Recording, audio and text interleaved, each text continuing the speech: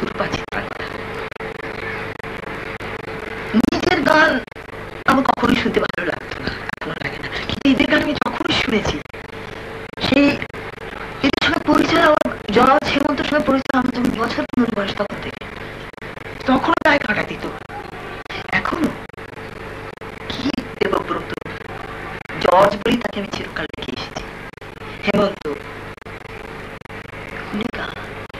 আপনার তো এদের গান শুনি মনে হয় যেন কখনো পূর্ণ হবে না এদের গান, সবসময় মনটা আনন্দে ভরে যায় এদের গান শুনে।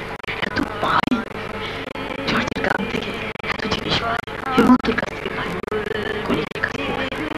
কোথাও কোথাও কোনো ত্রুটি দেখি না, প্রথমে এতটুকু দেখি না যে ওদের গানের মধ্যে কোনো বিকৃত হয়েছে কোনোভাবে। শুধু শুধু এই গানের সূত্রে আমাদের বন্ধুত্বটা এত পাকাপোক্ত হয়ে গিয়েছে, দুজনের মধ্যে নেই চলে গেছে, কিন্তু সেই সীমা পর্যন্ত তাদের বন্ধুত্ব পেয়েছি, তাদের ভালোবেসেছি। কথা কবু প্রাণ জুড়াবে। চিত্রার সঙ্গে যে আমার অল্প বয়স থেকে যে বন্ধুত্ব, সে বন্ধুত্ব আমার এখনো একইভাবে সমানভাবে আমাদের এখনো রয়েছে। এখনো দেখা হলে আমরা পরস্পরে দুজনের কত পুরনো কথা, কত কি হয়, এবং এখন আমরা গান টান একসঙ্গে করি। সুচিত্রা শান্তিনিকেতনে যখন এলো তখন ওর প্রথম আমরা গান শুনি ওই যে ঝড়ের মেঘে। এত ভালো লাগলো ওর গান শুনে, ওর গলা এত চমৎকার। তারপরে কত যে আমরা একসঙ্গে গান, কত অনুষ্ঠান, কত উৎসব, এইসবেতে একসঙ্গে গান করলাম। ওর গান সম্বন্ধে তো বলার কিছুই নেই, তবে এমন কতগুলি গান আছে যে সুচিত্রা গেয়েছে, সেই গান অন্যের গলাতে শুনতে ভালো লাগেনি বা আমিও বেশি গাইনি। যেমন দু একটি, সার্থক জনম আমার, হৃদয়ের একুলকুল, এই গানগুলো এত সুন্দর যে অন্য কারো গলাতে শুনিনি।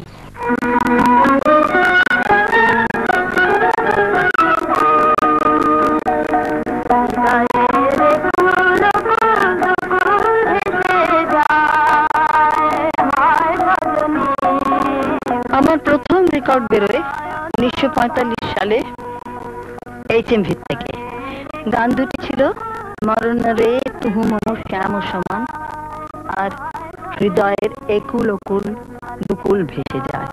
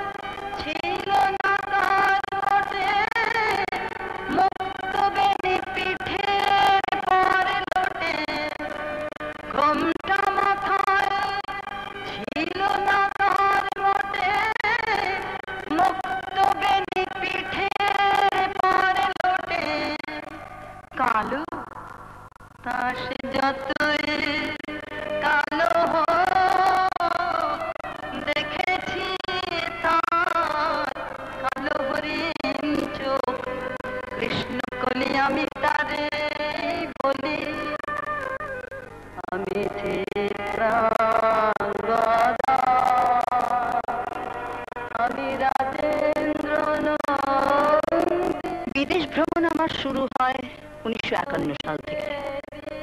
শুধু গানের জন্যই নয়, বিদেশিদের কাছে পৌঁছে দিতে চেয়েছি রবীন্দ্রনাথের ভাবাদর্শ, তার বিরাট সৃষ্টিকর্মের সামান্য বাহক হিসেবে।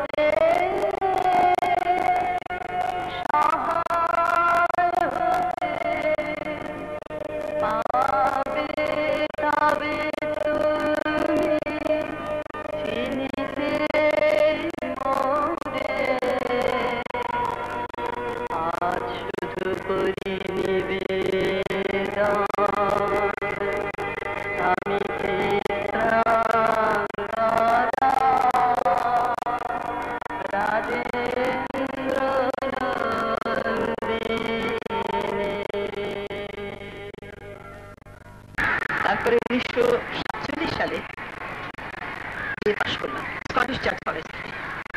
আর এর পরের বছর তার মানে 1948 সালে আমার বিয়ে হলো ধ্রুব মিত্রের সঙ্গে। আমাদের প্রথম পুত্র সন্তান কুণালের জন্ম 1950 সালে। এরপরে 1955 সালে আমাদের বিবাহ বিচ্ছেদ ঘটে যায়।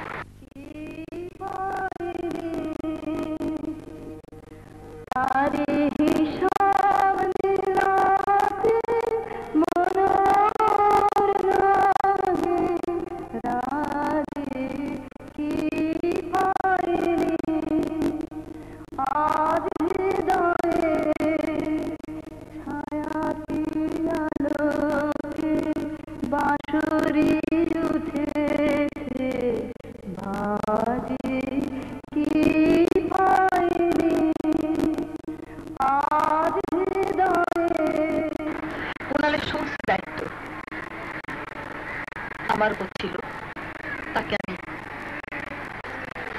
মানুষ করে তুলি। এখন সে যখন বড় হলো তখন ভাবছি তারই সঙ্গে কিন্তু যেমন ছেলেকে বড় করছি তেমনি আমার গানও চলছে, গান কিন্তু আমি একদিনও বন্ধ রাখি। আর ছেলে যখন বড় হলো ভাবলাম যে একটু ছুটি, তখন ভাগ্যের ফেরে আমার ছোট ভাইয়ের স্ত্রী অকালে মারা গেল 21 দিনের একটা মেয়েকে দেখে। সেটা আমারই মেয়ে, তাকে আমি বুকে তুলে নিলাম, নিয়ে মানুষ করলাম। এখন আমার ছেলে মেয়ে দুজনেই বিবাহিত, সুখে আছে, বাইরে আছে। কিন্তু যেটা বলতে চাই সেটাই যে এটা বোধহয় একটা অভ্যাসে হয়। ছোটবেলা থেকে বাড়িতে যে শিক্ষা পেয়েছিলাম যে মানিয়ে চলা, যখন যেমনই আসুক, ভাগ্যের তো পরিবর্তন অনেক সময় হতেই পারে, কিন্তু তার জন্য যদি মুশড়ে যায় তাহলে তো বাঁচবো না। কাজেই সেই সঙ্গে মানিয়ে চলা। তারপরে শান্তিনিকেতনের সেই শিক্ষা জোরদার হয়। একটা সম্পূর্ণ মানুষের জীবন যদি সেইভাবে দেখি তাহলে সেখানে সুখ আছে, দুঃখ আছে, সেই মেনে নিয়েছিলাম। যে গান কিন্তু কোনোদিন আমি ছাড়তে পারিনি, কারণ গানটা আমার কাছে ফ্যাশন ছিল, গানটা আমার প্যাশন ছিল। সংসার করেছি, তেমন কিছু বাহাদুরির কথা না। আমি মেয়ে, আমি মা, আমি তো সংসার করবো। আমার ছেলে মেয়েকে মানুষ করেছি, আমি মা, আমি করবই। আর এর মধ্যে একটা ক্রিয়েশনের আনন্দ আছে, যে সৃষ্টি করা, যে ছেলে মেয়েকে মানুষ করলাম, তৈরি করলাম, রান্না করি, সেটাও একটা ক্রিয়েশন। যাই করি যদি সেইভাবে নিতে পারি তাহলে সবই কিছু সৃষ্টিমূলক।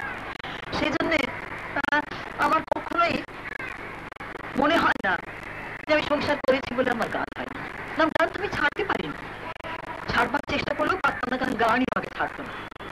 এমনই গানের সঙ্গে আমার একাত্মতা, এমনই নিবিড়তা, নিবিড় যোগসূত্র ঘটে গিয়েছিল। সেই জন্য আজকে এই বয়সে এসে মনে হয় যে গানকে কখন যে নিজের মধ্যে নিয়ে ফেলেছি হয়তো সেটা নিজেও বুঝতে পারিনি, কিন্তু জীবনে ওঠা পড়া ছিল বলেই গান এমন ভাবে আমার জীবনের সঙ্গে জড়িয়ে গেছে।